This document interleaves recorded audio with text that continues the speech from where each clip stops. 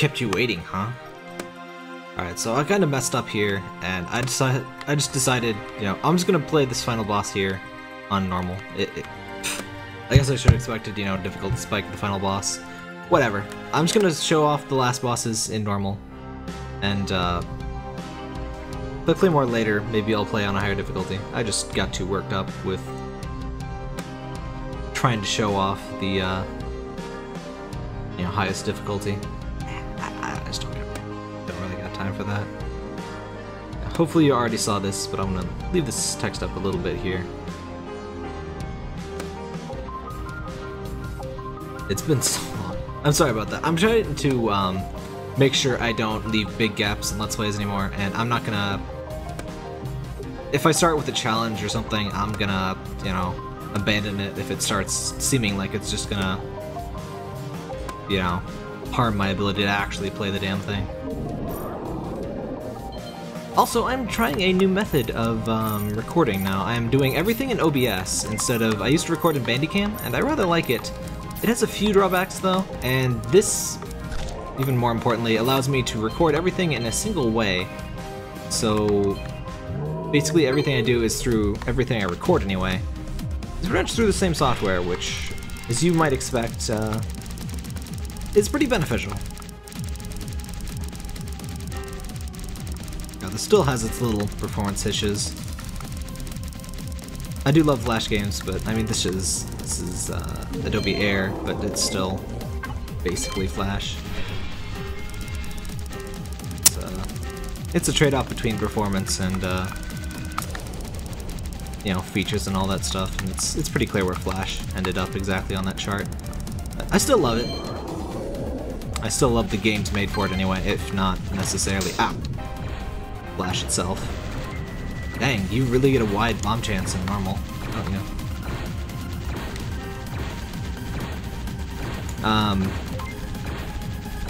But yeah, hopefully this will make things a little easier. The reason I wasn't recording in Bandicam or in OBS in the first place was because Bandicam lets me record multiple tracks, audio tracks, and that's super useful for editing. I didn't realize, oops, but OBS actually has exactly the functionality I need. I tried to use it before, but I didn't realize. If anybody's curious, I could probably throw together a quick tutorial for that. It's a lot easier than I thought it was. There's just a menu for audio mixing that I did not see at all. It's pretty easy.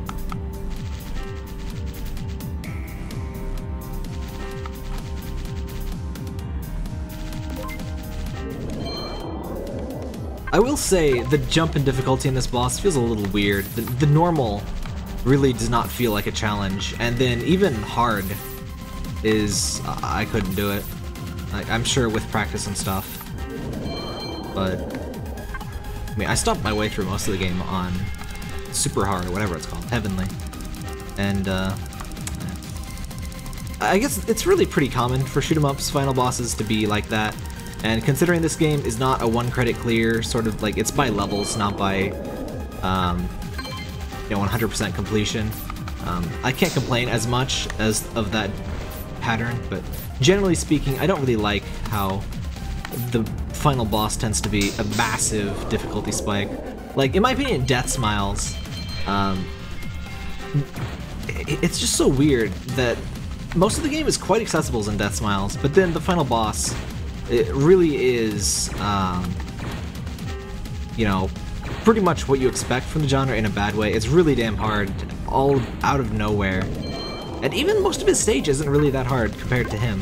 It's just weird. It's kind of... It's very similar to... If you play the game on a high difficulty, he's not really that much of a difficulty spike, but if you play the game in the easiest possible difficulty, like, his minimum level of difficulty is extremely high, and there's not anything you can do about that. Because that game has an interesting difficulty mechanic, where you kind of pick and choose your difficulty as you go, and so if you want, you can play it pretty easy, you can skip the hardest level in the game, but the final boss is always going to be a big roadblock, damn it. And there's really nothing you can do about that.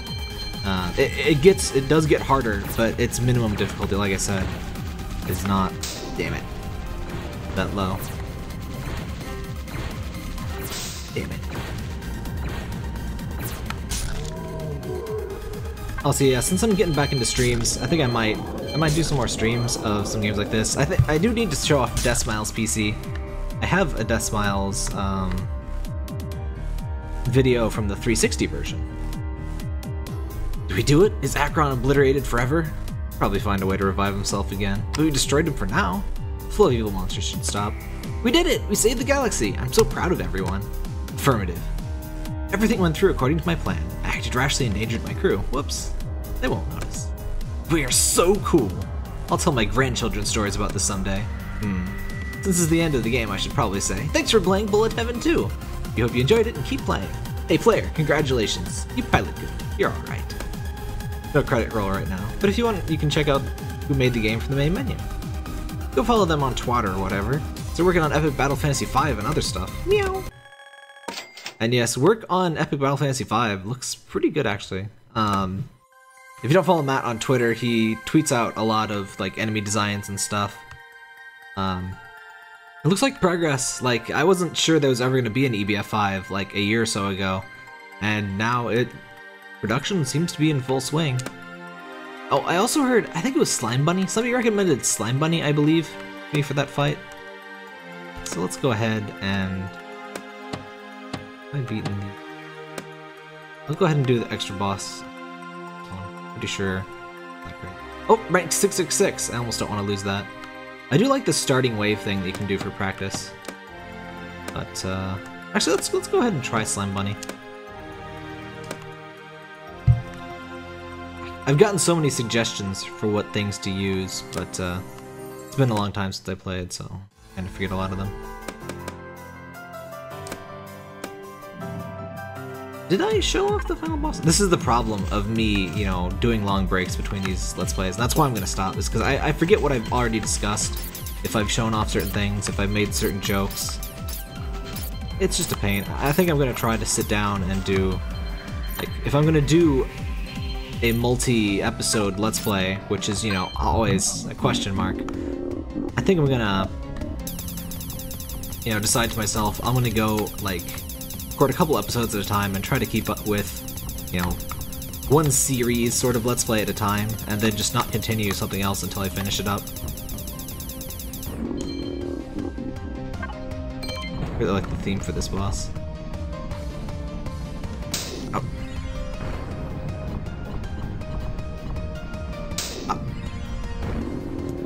Yeah, I have not been practicing, so what you see is what you get. I'm gonna try to get back in the mood for shoot 'em ups, and then, because I have a bunch that I need to show off. But somebody went and asked in the stream, actually, if I was gonna finish up the Let's Play, and it made me feel bad. So I decided, you know what, I'm just gonna play on normal. I'm not gonna worry about stupid crap. I'm just gonna play the damn game. I mean, you know, any sane person would probably, you know, just play on normal, and worry about the higher difficulties later. I shouldn't try and show off in a particularly hard game, you know. It's dumb. I didn't use any cheats though, so whatever.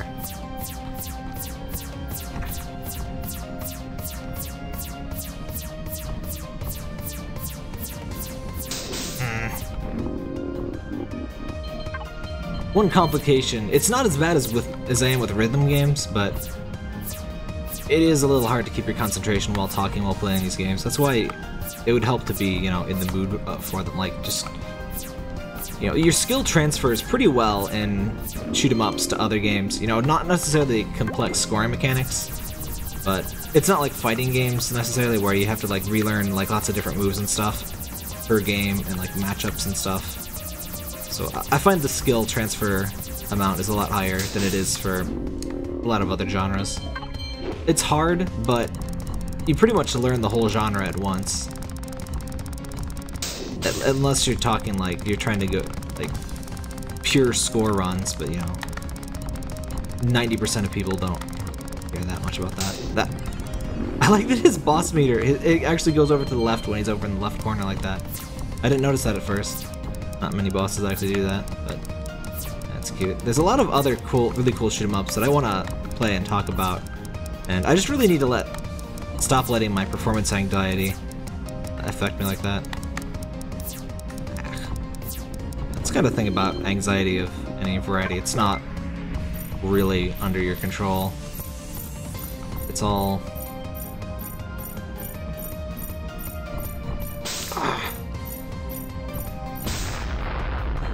Oh, that was the bonus? Oh, look at the slime bunny. Look, I mean, his portrait on the left, or right. You know, directions, whatever. We killed them dead. The ones aren't alive, you potato. They're just magic rocks. Such a great rock might soon hit you on the head.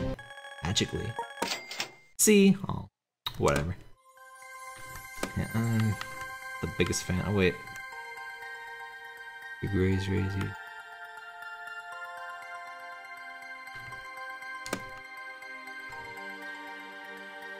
Yeah, it's been so long, I've completely... I think weapon charge rate is generally what I wanted. We haven't seen much of Dry No Legs. I'll play on as Dry No Legs. I think the weapon charge rate is generally what I want, because that's more. Oh yeah, that one. Let's do one more secret boss. This one... I don't know, I haven't beat it on... I'll just show it on. You get the gist of things on normal. That's kind of... That's something I really like about games is, you know, even on the lowest difficulty, you pretty much get the primary gist of it. Though usually, there's certain things, like, certain patterns that don't fire or whatever on the lowest difficulty. That's a good way to manage difficulty. Hijacked by terrorists. This final boss is a terrorist. Or not this final special boss, whatever. Those don't seem to put the hurt like I was expecting.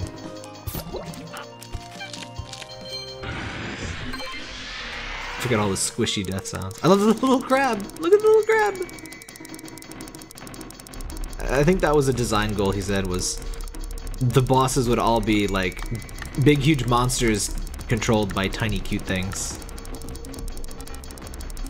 Grazing is a mechanic I never really bothered too much to learn. I can kind of do it. In Hidogata Happa and a few other games, if you graze enough, it gives you a full screen wipe of all bullets, and that's pretty useful. Oh.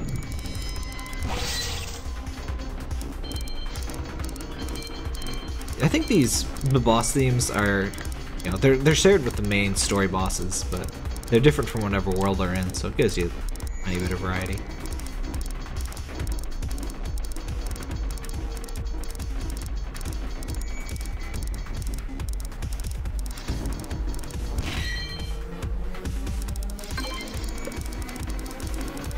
Long loop. 13 minutes? I guess I can slip one more boss in here. I got a live stream to get to in a bit, but I can do a boss or two. Alright, have I fought everything? I forget about that.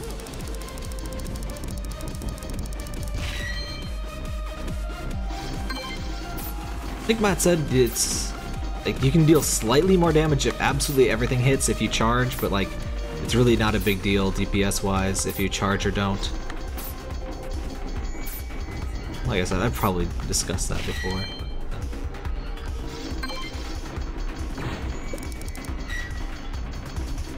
I'm gonna finish up this Let's Play. I'm gonna finish up a couple others. There's a couple Let's Plays I'm actually gonna have to like totally restart if I want to redo. Oof. That's my problem and I'll deal with it. I also want to get back to, I'm gonna do at least a couple more videos on Headlander, and like I promised a boss fight in Song of the Deep. I need to get back on that one. Yeah, I needed to sort of take a break and figure out my streaming stuff, and I'm feeling a lot more comfortable with streaming.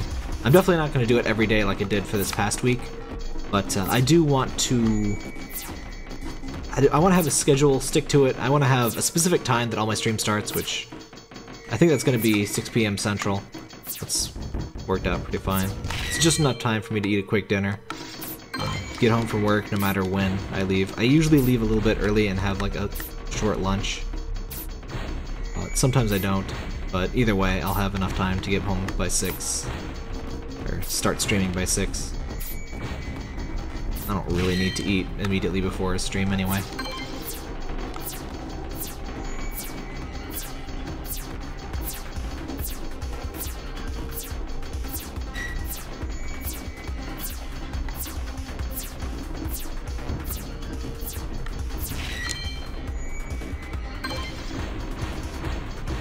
Also, I'm not really sure what I should do for Epic Battle Fantasy 4 or 5. I kind of tried and failed to come up with an idea of something to do for 4. I was gonna do like updates of like whenever I fight a boss or something, and that kind of fell off. With Epic Battle Fantasy 3, I kind of finished it myself before I did any videos, and I just did a video of me beating the final boss on hardest difficulty. I'm not sure if I'm gonna bother my difficulty for this one, because I've got less time than when I did that one. I like the games, but I don't know if I've got the patience for the final difficulty stuff. Actually, remember in the first Bullet Heaven, you could die from those revenge bullets that the bosses shoot when they die, and lots of games do that. And there's actually an achievement for getting hit after the boss, I think, or dying after the boss dies. These filthy creatures masked up a perfectly good vehicle. I could appropriate it into my arsenal. Don't you have enough tanks yet? I do have a habit of blowing them up during my finishing moves. Maybe you need to budget your resources a bit, or better yet, maybe don't drop tanks on your enemies all the time. Drop tanks on people? Strange idea. Okay, 3 stars. Let me see, have I bought everything? Characters definitely sold out. Cheats. Oh, some cheats. Oh dang, those are expensive. Never use the cheats anyway. Oh dang, the invincibility is crazy expensive. That makes sense.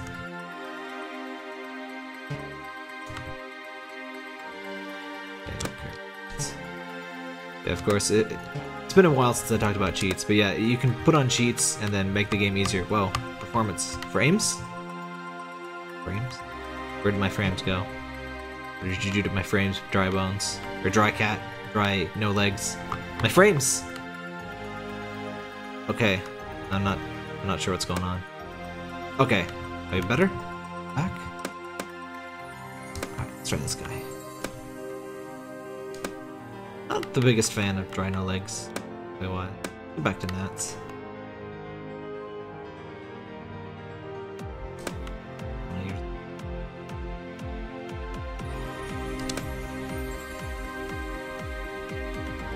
Sure.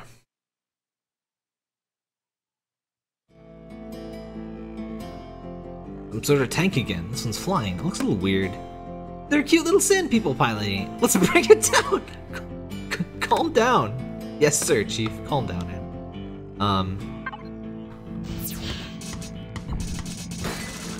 Oh, right. This is the one that I liked for sure. Whatchamacallit. Not bomb, but the, like, secondary ability. What was I gonna say? Oh, yeah, Matt said on Twitter he was thinking, like, the one flaw that the game had in terms of accessibility was you probably should have made like some mode where there's like permanent upgrades instead of calling them cheats, because I guess that still made people feel kind of bad, which I mean, I don't know, it's all, you know, it's all in the mind, but some people kind of just want to be told they're great winners and, you know, have permanent progress. Like open world stuff, it's kind of spoiled a lot of people on a lot of stuff. Like crap, what game was it? Somebody complained that, you know, you don't progress gameplay-wise, and, you know, the game stays mostly the same, but there's just more things thrown at you. It's like, well, not every game needs to have, you know, upgrade systems and random drops and level ups and stuff. Crap, what game was that? It was like an action game, like an action platformer or something, like not something that like you would expect there to be persistent upgrades and stuff in, but you know, people expect that anyway because everything has to be open world now, and you gotta climb the tower to fill your map, and you know, get the ego booster, you know, revenge kill, extra bonus weapon, and all that crap. Whatever. But there's a lot you can do. Oh right, it was Uncharted 4. So the game, gameplay-wise, it introduces a whole tons of new enemies. It gives you more guns and stuff. But, you know, I guess Nate doesn't gain, you know, a triple jump, so they were, you know, offended that, you know, Nate isn't the Lipizo or whatever the hell his name is from Ass Creed, and, you know, doesn't learn whatever the hell he learns. I don't even remember learning too much in the original Assassin's Creed. I've only played the first Assassin's Creed, And I know everybody says 2 is the best one, but I enjoyed it, but I kind of had my fill. I only really need one open world game per year, honestly. I played Metal Gear Solid 5 in 2015. It was really all I needed. I had a fair number of RPGs, but I mean, as far as the plain old Western-ish, no, not actually a Western game, but, you know, that sort of Assassin's Creed style open world thing with really bad missions copy and pasted. That's all I needed for, you know, a whole year. It's just that one game in that genre. I can play a lot of RPGs, but I don't really have time to play a lot of RPGs, so... And RPGs kind of take place of the big old grind fest, open world grind fest that a lot of people like in terms of Western AAA. But I don't really play a lot of that. I don't even think I even have a big open world RPG for this, or non-RPG for this. Those weren't sand people, those were wraiths. It's kind of racist, you know? Chill out, dude. They won't bother us no more. Don't worry about it. Oh well.